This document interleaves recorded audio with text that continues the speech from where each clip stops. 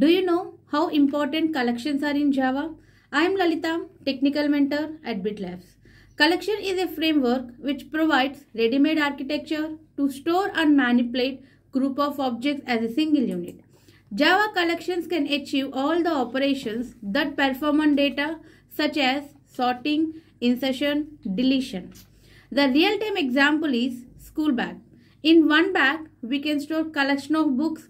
To store and manipulate collection of objects, collection framework provides mainly three interfaces: list, set, queue. From these interfaces, many classes are implemented.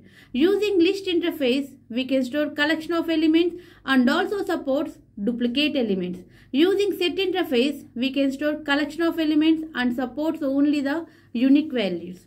And using queue interface, we can support collection of elements and it also supports duplicate values.